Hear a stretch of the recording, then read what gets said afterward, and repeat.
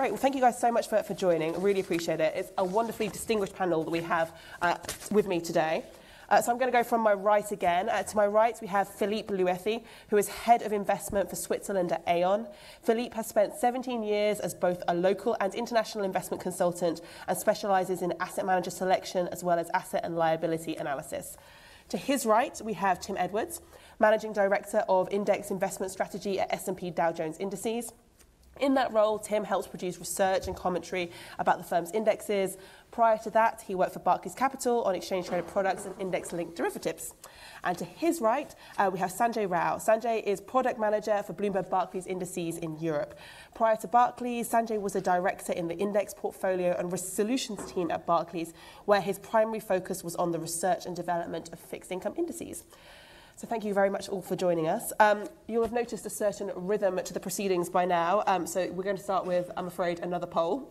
So I hope it will spark a lively conversation. But if you're able to get out your apps and join me here. The question is, which asset class has the most room for index innovation? Which asset class has the most room for index innovation? So you've got equity there, fixed income, commodities, and alts. Interesting to see the initial results. I have a feeling we might end up in that direction anyway, but equity's making a bit of a comeback. Interesting. Give it a couple more seconds. Oh. All right, we'll call it there.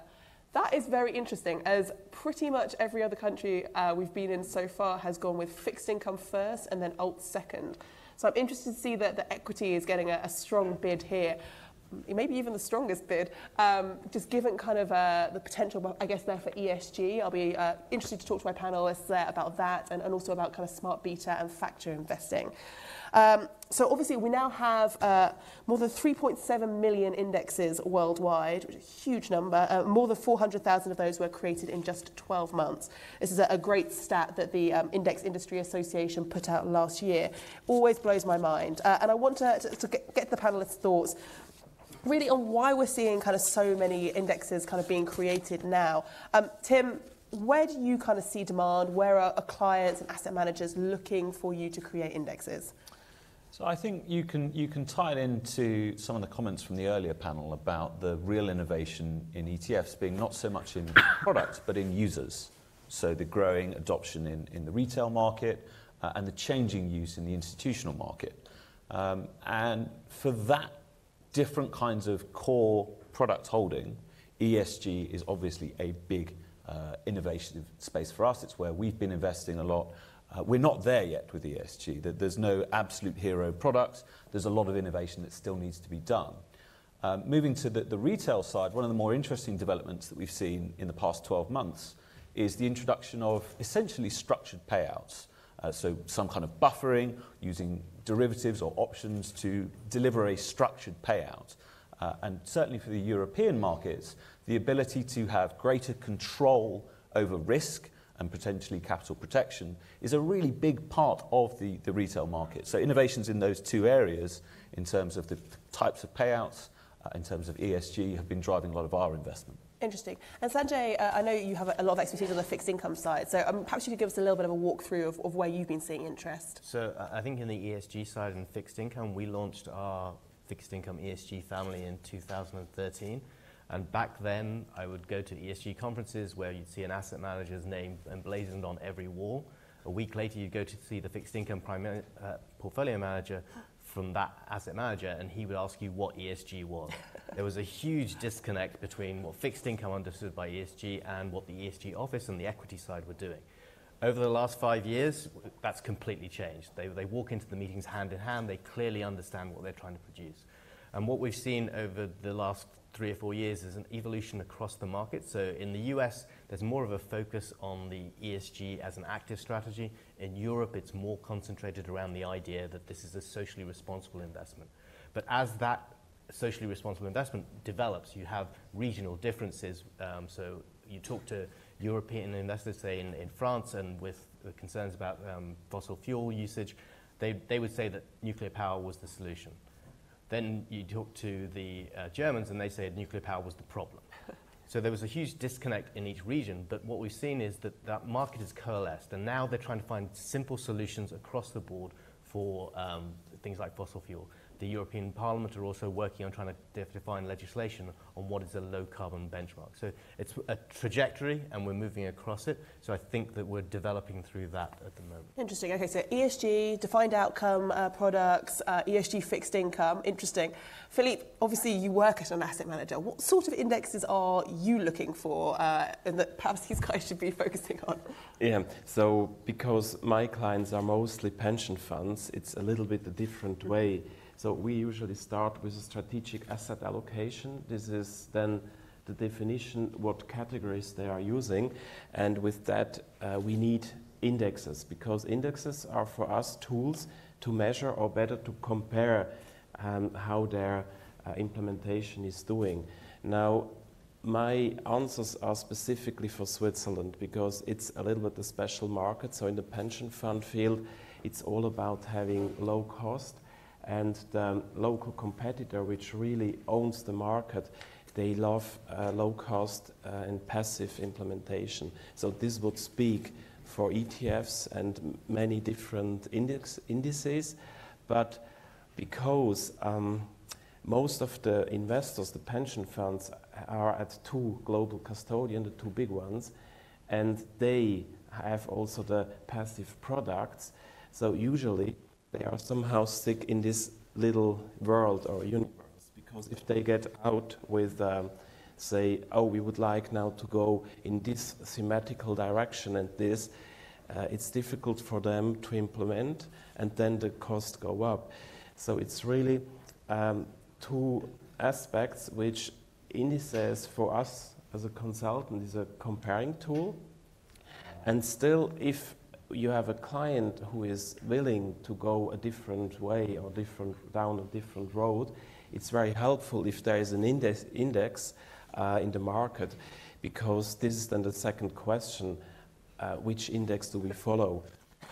So, and then it's very helpful if there is a passive product, because in the traditional market, as equities, fixed income, you save some fees, so you try to implement it passively, and you do it actively more in the alternative space or real estate. And there, as a consultant, where I really see most innovation, I mean, which I would like, there is more innovation. There is a lot of innovation in equity and fixed income, but where I need it as a consultant is in alternatives. So I still wait on a really reliable and good private equity index, or private debt, or say real estate, opportunistic or core plus. So, because there usually you have the problems of measuring it, comparing it, and then because the investors, the pension fund investors who take decisions are not professionals. So they need somehow something which is close to the portfolio to measure it or to compare it. I think Philippe really has brought out a key distinction, if I may, between indices and benchmarks. There are, as you say, more than 3 million indices. There are not 3 million benchmarks. And the difference between an index that I use in order to judge my own performance, or perhaps as a watermark for am I doing a good job, can be very different to what you actually invest in passively.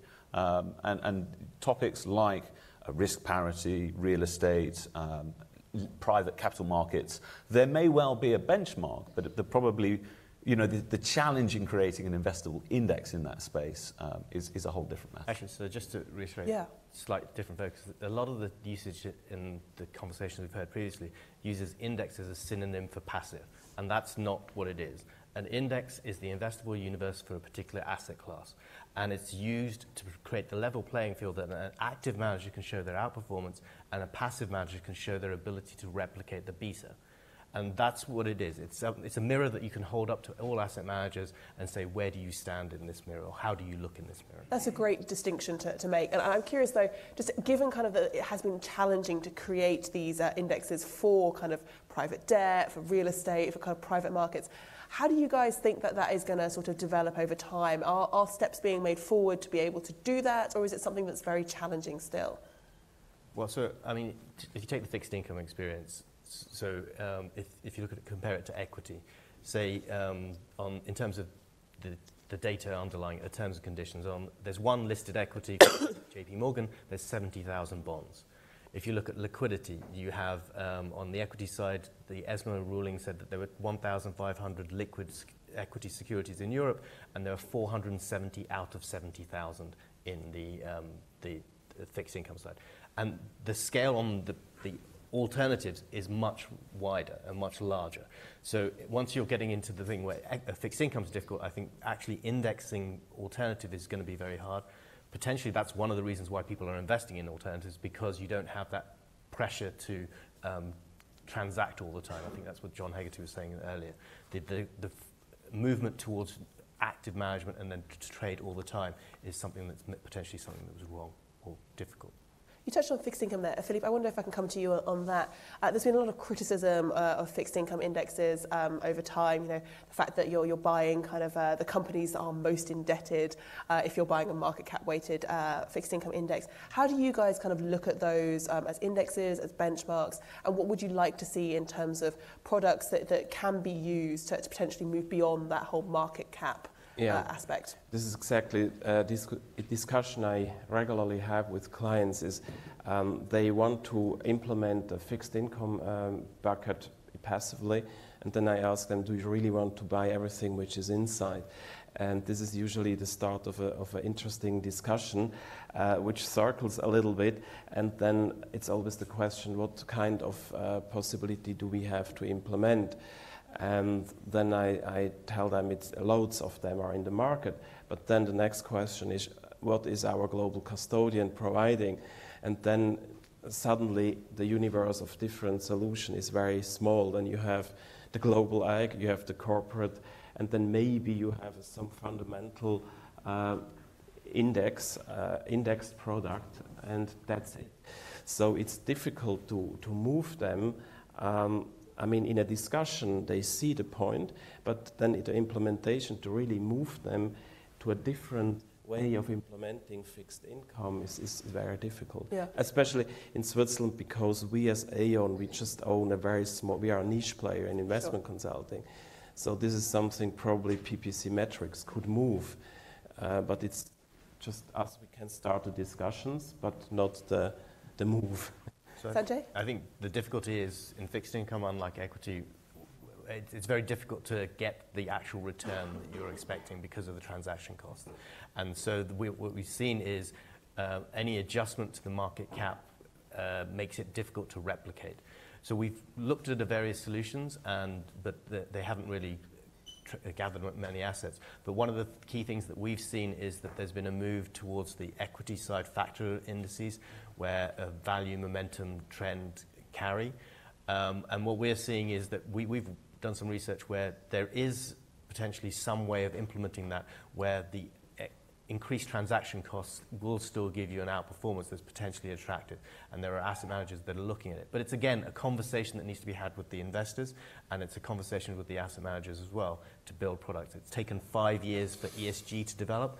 I think we're only at the starting point on fixed income factor indices to go forward now. I'd like to pick up on something around that concept of fixed income being the most indebted. And there's this, to give you one example, so I often read that the passives or ETFs are inflating bubbles in certain parts of the market, and the high yield market is one example of this. And it may be true that energy companies are a certain proportion of the capitalization of a high yield bond index. But let's think about why they are that proportion.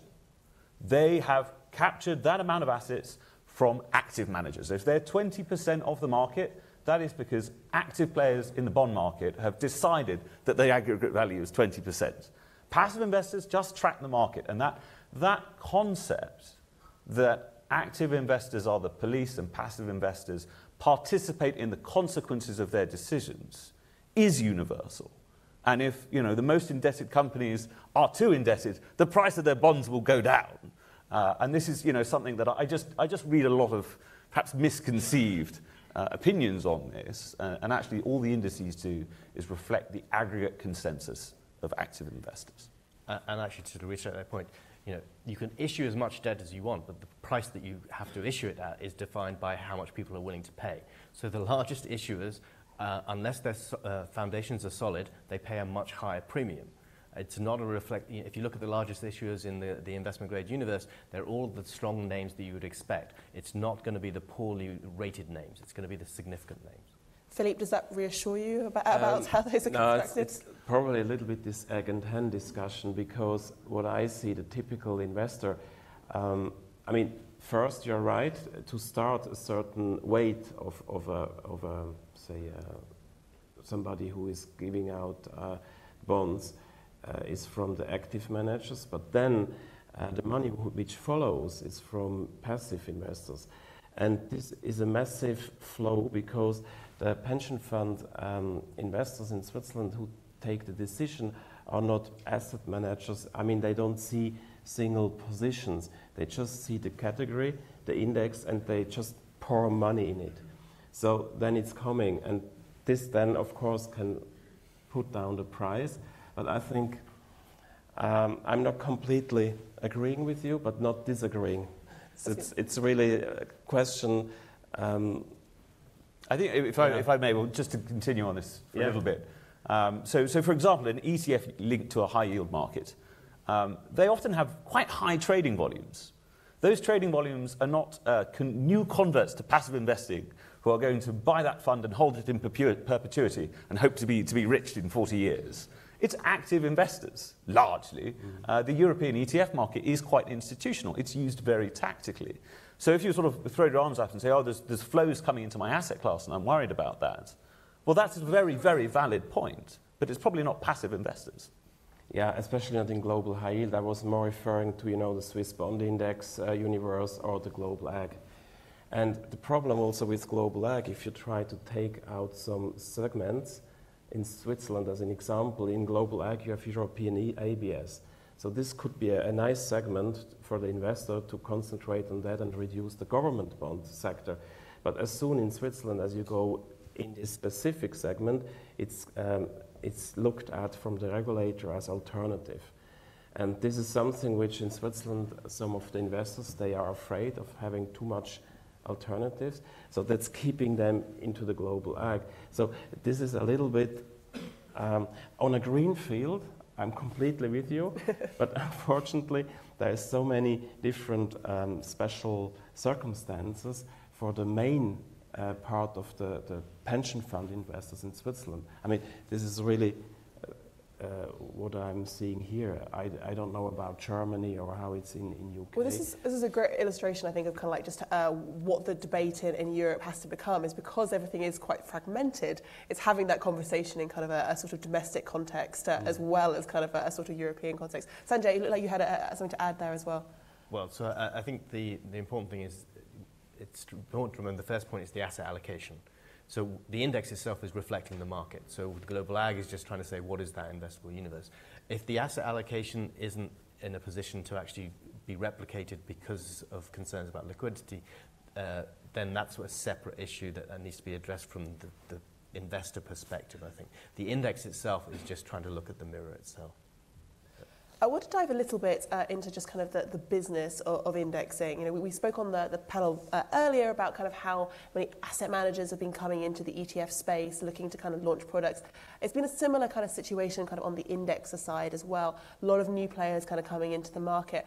And I wonder, Tim or Sanjay, whether you could talk a little bit about kind of just how the business model for indexing is changing a little bit. I think we did some calculations last year, and I think that the big three indexers kind of sort of pull in about 2 billion in revenue from indexing every year. But obviously there are now new startups, Selective, for example, springs to mind, that are trying to undercut and get into the model. How does that kind of change the universe for you guys as more established players in thinking about what you do focus on and how you develop your indexes? From Bloomberg's perspective, I mean, we see indexes as based on 5 strong pillars. So you have data, pricing, analytics, research, and distribution. And Bloomberg's invested heavily in all of those functions to be able to give a quality product in a reasonable cost. I think there's a lot of understanding that there's cost pressures across the board, but there's we've talked about innovation previously. everyone wants new products and everyone wants to be able to offer new types of products. To be able to do that, you need scale. You need to be able to look at the different asset classes and invest in them. ESG 5 years ago, like I said, fixed income had no interest in it. We needed to make the investment, we needed to make the understanding of potential growth and see how that works. So I think it's important that you understand that you need someone that can provide all of the different pillars in a concrete way, in a stable platform, with a good quality product. And Tim, we've seen in the US a trend, an emerging trend perhaps towards sort of self-indexing, with some asset managers kind of looking to sort of do it themselves. Like, how do you guys kind of view that? Is that a threat? Is it something that can kind of coexist with the big indexes? Well, so we did a count quite recently and counted, I think there's around 330 different index providers. Wow. Who currently offer products, indices that are used by products. That is a big change. I mean, it wasn't that 20 years ago. And obviously there is more competition. It's a very robust marketplace. I think for some of the smaller or nascent index providers, they might also be using one of the more established brands as a benchmark administrator, for example. What people might not realize is the amount of work that goes into calculating an index. I mean, all the corporate actions and just sort of monitoring the markets, and then also having that within a robust structure, right? So that they should be Chinese all the way from the commercial side. So there is a lot more competition. I think when you come back to the idea of, but then this is quite concentrated actually, the assets are quite concentrated, that kind of makes sense. It suits everyone to have a certain few very liquid, widely referenced benchmarks. And the self-indexing trend, I think we have to be quite careful about, one of the earlier panelists mentions, proliferation can invite regulation or can run risks. I think it's really important to me as an investor that when I buy a product and it's linked to an index, that I have a great degree of comfort that there's no conflicts of interest between the product provider and the index provider. I'm not saying that can't be done with self-indexing, but I will say that I think having a third-party index provider is potentially a very good thing. Philippe, perhaps you could weigh in on that a little bit, just in terms of kind of like when you're thinking about indexes and thinking about benchmarks, like how much scrutiny are you giving kind of the provider of those gauges before you actually decide to use them? Yeah, it's a good question. So usually it's always, you have the strategic asset allocation. I go back again into the, say, global ag. So it means for the Swiss pension fund, global fixed income. Then usually just the biggest main and plain vanilla index is used as a benchmark. So this would be the Barclays global ag. And that's usually, most of the time, that's it, full stop. And some of them, they are open to add some thematical segments or products. And then for that, you have to use, of course, then the index which goes to the product. But it's usually always first the segment, then the product, and then the index. So this is typically how the steps are done. So it's not like, oh, we are just going from bottom up, buying a product, taking the index, and then consolidating everything. It's more coming from the bigger ones. And because most of them are not in-house managers, they are not running after different thematical or different ways and flavors. They are usually staying in the big main plain vanilla segment and passively. But what I see, and this is something I will also discuss, and we have already discussed with a lot of clients, is the ESG aspect. So they are open to see, oh, is there an ESG flavored plain vanilla index which we could use a benchmark, and then also with the implementation. So you see a very slow and small steps, but it's more like the big themes, like ESG. It's not like, oh, we have now to add momentum or whatever, because this is more for a pension fund who has an in-house management team, which is deciding what kind of factors they are playing. Usually this is delegated to an asset manager. and then the whole asset manager is put in a category, and this category is usually MSCI World full stop. Yeah, so I think all these different indices and which you can use as a benchmark is like it's a tool for measurement, which centimeters, but with a typical pension fund, you have a tool who measures, in the meter scale, because you stay in these big blocks. I'm already happy if clients are willing to go into satellites, but usually you don't go then further into smaller pieces. Sanjay, looks like you'd like to jump in there, yeah. So, I think to that point about, there are lots of different providers who really provide very similar types of indices. But the important thing to remember is that the index is a conversation between all the different market participants to define what is the appropriate universe. So it's the way that they function to talk to each other. So for us in our governance panel, what we do is every year we have councils in New York, London, Singapore, and Tokyo to discuss a range of different issues. And I'm sure all providers have this sort of governance panel where you have the discussion about what are the range of issues that need to be addressed and what's the solution, so that the market can actually coalesce around an agreement on what they think the big picture is. And then the different asset managers and different consultants can then choose how they want to use the measure on the centimeters. But you need everyone to coalesce around a big product to make that discussion on the centimeters happen. In a sense, we've kind of come full circle. When we opened with talking about ESG as one of the spaces, and Philippe, you just mentioned, you said, what is my vanilla ESG option? It's very unusual to look across the investment space, and there's no vanilla option. There's no kind of, here's my, if you like, don't think about it choice, or my obvious benchmark. And that definitely is something where I think the conversation is still evolving, and where the index providers are all actually investing quite heavily. In fixed income, I'd say the progression is slightly different. So what we saw was originally lots of ETF providers were looking to produce a product that had a specific requirement, either ESG rated or socially responsible screening. Now all the products are pretty much agreed on the same thing, a combination of the two. It's the market has decided that they want to coalesce around one style of index, which happens to replicate broadly the core allocation. But again, indexes as a conversation between participants as the conduit, effectively. Well, Tim mentioned that we come full circle and we are running out of time, but I have one last kind of thought for all of you. I'm curious as to whether you think there's anything that can't be indexed, whether there is a limit to passive, that once we've kind of got all our ESG sorted, we've delved through fixed income, that actually there are places that passive cannot go. Any thoughts? Well, so some examples that are typically used in these conversations, things like private equity. Now, I should say we have a listed private equity index. It's the actual private equity companies, and it's performed rather admirably. But the concept that there will always be alpha, always things that you just cannot get in an index, I think is true. Much of what used to be alpha is now considered beta, and particularly in the factor space. When you talk about deeply idiosyncratic, unlisted, where the real value is in the decisions of company managers and private equity managers, I can't imagine a way that could be satisfactorily indexed.